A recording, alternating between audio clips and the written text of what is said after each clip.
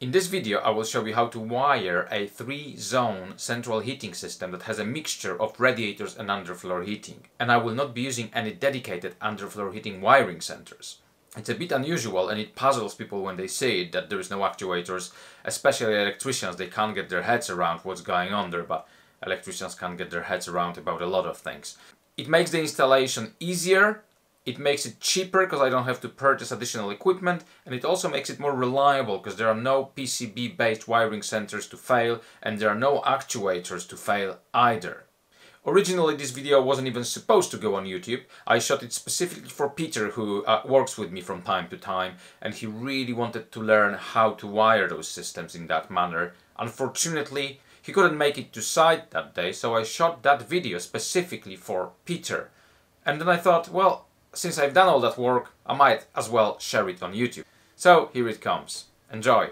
So I've got system pressure tested on both manifolds, and now it's time to wire this setup. I am using one manifold per one area.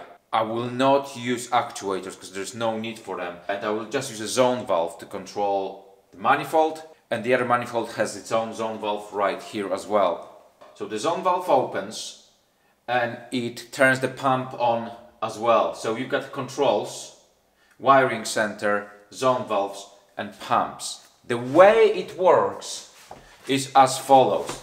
If you learn how to wire those things, the most important thing is understanding what wires do and understanding how zone valves operate. On a 2-port zone valve you'll have usually 5 wires. Obviously we've got earth, and earth is easy, it always goes to earth. Neutral always goes to neutral, so you can ignore those two. And then on heating controls, on 230 volts controls, you will have permanent lives and switched lives. Permanent lives are wires that will always be energized, and switched lives are wires that are either energized or not energized depending on the state of controls. What we have here is, on a zone valve, we know we can ignore neutrals and earths because they always go together, and we are left with 3 wires: brown, orange and gray. Brown is your switched live, not permanent live, so don't get confused. It's a switched live. So when the brown is energized, the zone valve will open. So we are left with 2 wires, orange and gray. Now it's customary that gray will have a permanent live, so it's always current going to the gray wire. And orange is a cable that will send switched live to fire the boiler. You could do it other way around, because really what happens here is, if you energize the brown on the zone valve will do 2 things. It will open, and it will also close a micro switch between those 2 wires. This is a resting position of the valve, no power on the brown. As soon as brown gets energized, those 2 wires get linked together inside the valve. So whatever is connected to one of those wires, gray or orange, is linked together now. So if you've got permanent live on gray, the orange gets energized as well and it switches the boiler on. However, if you've got volt-free switching, you could run those back to the boiler as well, and those will turn the boiler on with volt-free switching or with DC current. It really doesn't matter, it's just a switch. It's just a micro switch on a valve. Brown is a switched live from our controls to open the valve. Gray is permanent live connected to browns on the wiring center from a socket or a switched spare. And orange, all the oranges will go together from all the zone valves, and they will go back to the boiler to switch the boiler on. We also have to switch the pumps on, and the pumps will be connected to the browns of the zone valves. So the controllers, they will turn the zone valve on and the pump on. You don't use orange to turn the pumps on, because if you use orange to turn this pump on, it would also turn the other pump on the other manifold, even though it might not be on. So in a way, zone valve gets switched live on a brown, the pump gets switched live on a brown as well. Cars. Cars. And here you can see I've made links for my permanent lives, so I can use 1 terminal per permanent live, so I don't have to cram too many wires into 1 terminal.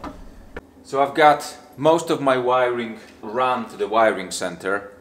I've got my pumps, I've got my zone valves, I've got my power supply, And now I have to wire 3 wireless controls, one per zone.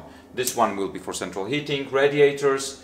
This is for underfloor heating here, and that one's for underfloor heating in the studio number 2.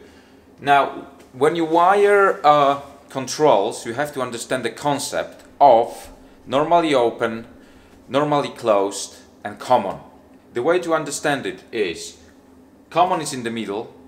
It's like a thing that moves to normally close and normally open, making contacts with either normally close or normally open. And wherever it makes contact, that's where the current will go. And the way to remember how they operate is, they could be just called on and off. So normally open, if you read it backwards, is on. So normally open is on or call for heat.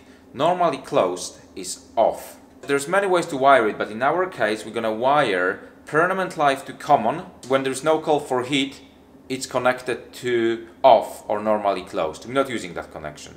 When there's call for heat, the controller will move from common to normally open or on and supply power there. The backplates on the controllers, they need neutral and live, and then a link live with 1, which is common in my case, and then number 2 is normally open. Read it backwards, on, so that's my call for heat. And from number 2, I'm gonna take a wire back to the wiring center and connect it to the brown of a corresponding zone valve. If I want to heat this area, studio number 1, that's the zone valve furthest to the right and the controller furthest to the right. The switched light from number 2, normally open, will go to the wiring center and will energize zone valve number 3, brown wire. The zone valve will open and send the switched light signal on in orange back to the boiler. So we have to understand the concept of common, which is usually permanent light, normally open, which is usually on, and normally closed, which is off, and it's energized when there's no call for heat. So to wire those controls, we need neutral, live, earth, and call for heat. So we need 3 cores plus earth. So we've got blue to neutral, brown to permanent live, linked with number 1, which is common, and a grey of number 2, which is call for heat, normally open. So that's all my earths and neutrals connected and a supply permanent live. And now I have to connect all my permanent lives. There'll be 1 for each controller, so that's 3, and 1 for each zone valve. Browns to controller, grey to zone valves. So 6 permanent lives, that's all I need here. And 7th the supply to the wiring center coming from the boiler. And that's all my permanent lives connected, so 3 greys from zone valves and 3 browns from my wireless receivers. Now we have to pay a little bit more attention when we start playing with switched lives. So we've got all permanent lives done, we've got all earth done, and we've got all neutrals done. Right now we have to start wiring how those switched lives are gonna switch things on and off. So the first wire I'm gonna do is the wire coming from controller 1 for central heating, connected to terminal 2 normally open. That's this grey wire here, I marked it 1, and that will go to the brown of the central heating zone valve. So zone valve, the first from the left, zone valve number 1. So I have to find this wire and then find the wire from zone valve number 1, brown. I got it here, and I have to connect those 2 wires together. What I also do, I'm gonna put a brown sleeve on the grey wire to mark it as switched live. So when you open the wiring center, you know which ones are switched live. So that's all the wiring in the wiring center completed. We've got earths on the right, all earths together. Neutrals on this block here, 1, 2, 3, 4. Supply live, permanent live on the top of that block. Then we've got our 3 permanent lives. This one goes to 2 zone valves, this one goes to 1 zone valve, 1 controller, and this one goes to 2 controllers. 6 permanent lives on connections 1, 2, 3, and obviously we've got jumpers on top because the supply comes from here to those permanent lives. On connector 4, we've got a grey wire coming from controller number 1, switched live from controller number 1 to brown of central heating zone valve. Terminal number 5, we've got switched live coming from controller number 2 to brown of the zone valve and brown of the pump on the manifold in studio 2.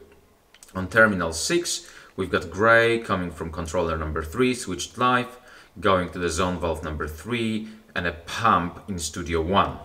Those three oranges are oranges coming from all the zone valves. They switched live through that jumper here on terminal 8 back to the boiler to fire the boiler. Basically what happens is those permanent lives on terminal 1 and 2 on gray wires from the zone valves, they are switched to orange wires when the zone valves open. So if one valve opens, there's live here. If 2 open or 3 zone valve opens, there's always switched live on terminal 7, jumper terminal 8, back to the boiler to fire the boiler. And that's again my zone valves. Central heating, underfloor heating Studio 2, underfloor heating Studio 1, which is here.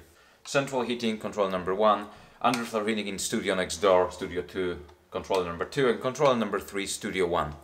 So this is this area, this pump, this manifold. You can see I'm not using actuators and I'm not using a dedicated underfloor heating wiring center, but you can only do that if your manifold is serving just one zone, as in this case. So I've got one manifold per zone.